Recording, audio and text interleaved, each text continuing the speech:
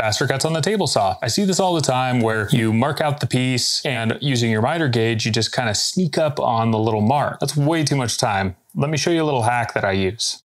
Take your miter gauge, come up, bump your stock to a tooth, grip that in place. I like to put a stop behind it. And then what you're gonna do is take your utility knife and you're just gonna take this and run it down the top of your table.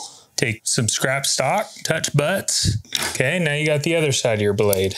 What I like to do is just take a pencil and fill in that cut line. Look at that, you got both sides of your blade, super easy to see. So when you set up your miter gauge, you know that you're not gonna cut into it. That's as long as you pay attention to the markings on the table. 45s always get me. And you take your cut and you just line it up to the mark on your table saw.